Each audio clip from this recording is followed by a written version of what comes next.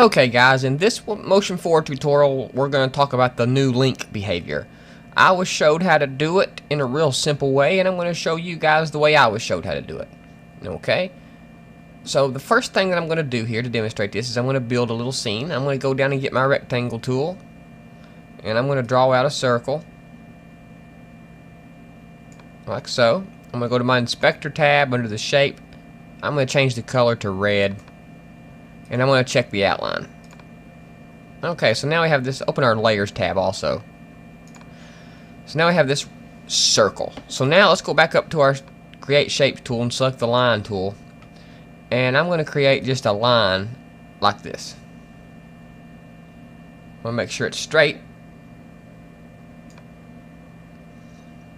and I'm going to turn the width down right here under the shape tab under the style button.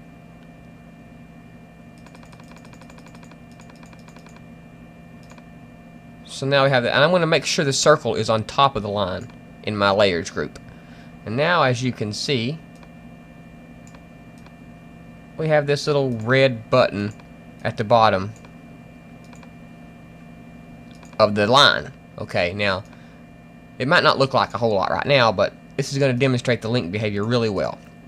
Okay, so now we have that. Let me go in and bring in a movie. I want to bring in this Yosemite movie here. And I'm going to shrink it down by going to the inspector and scaling it down just a little. Okay, and I want to blur this image out, okay? But I want to blur it with this lever, okay? And let me demonstrate how I'm going to do that. So, what I want to do is I'm going to set my out point to about right here, about like that. That looks pretty good. I'm going to cut my clip off there, cut my circle off there, and I'll cut my line off there. That way our clip ain't quite as long. Okay, so now we have our clip in there and everything. So first let's animate our little button. So I'm going to grab the circle tab, and I'm going to go to, you can do this one of several ways. You don't have to do it my way. You can do it however you like. You can use a throw behavior or a move behavior, or I'm going to use a motion path. Okay. And that's going to give me this little red line here, and I'm going to line this red line up right with that white line there, like that. Now, as you can see, the motion path is right even with that white line, and now you can see all we got is just moving right up the tree there, like a lever or a slide button. Okay. So now we want this button to control the blur on this movie here. So that's no problem. Let's select our Yosemite movie here. And I'm going to go up to Add Filter, Blur, Gaussian Blur. And I'm going to turn the blur down to 0. Okay? So now we have this Yosemite clip. We have our little lever over here built and animated. So now we need to link the blur behavior to our little slide here. That way when this little button slides up, it will increase our blur. So if you go to the filters tab under Yosemite, you'll see there's a Gaussian blur, and under Gaussian blur we turn the amount to 0.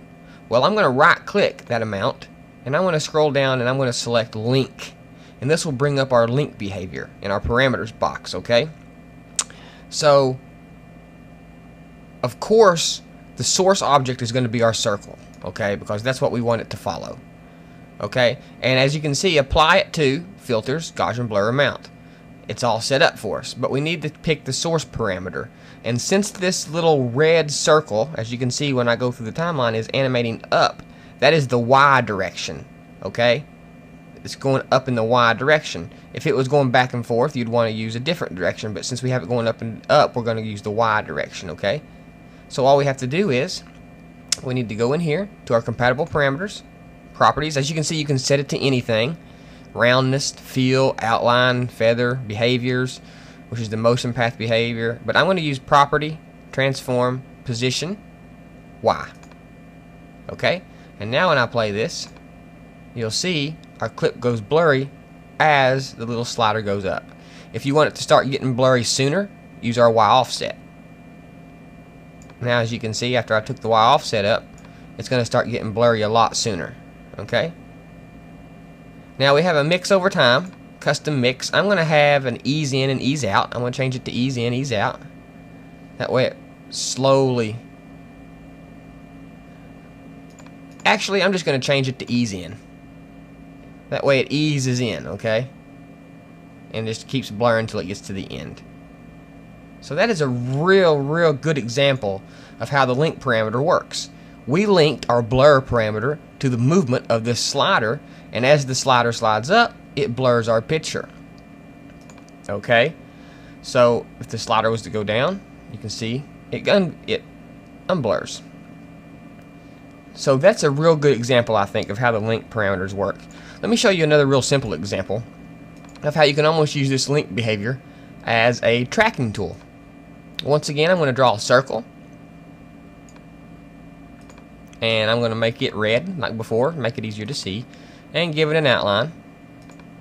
And I'm also going to go up here and create a box. Okay? Like so. We can make the color of this box bluish, and we can also give it an outline. Now let me open up my layers tab. I want to make sure my circle is sitting on top of my rectangle. Okay.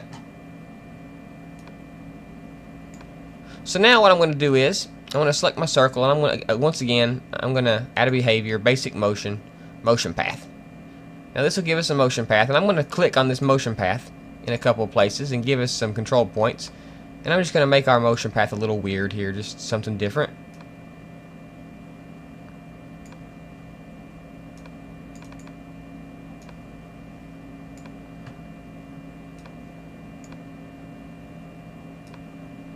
Okay, that looks okay, I guess. That'll work. It don't have to be nothing special here. I just want to demonstrate how this is going to work. So now when I hit play, you can see that little red circle goes right along. Okay? But if we select our rectangle, go to Properties, under the Position, if we right click and select Link, and drag that circle right into that source object and hit play, now my blue box is following right along with my red circle. And you can offset it in the Z. Let me pause it here so you can see. As you can see, that offsets everything. Before, the circle was right in the center there. Now you can see there. We can turn the scale up or down, like so. But no matter what you do, they're linked. So there's two simple examples of how the link parameter works, the new link parameter works in Motion 4. Hope you guys have learned something, and we'll see you next time.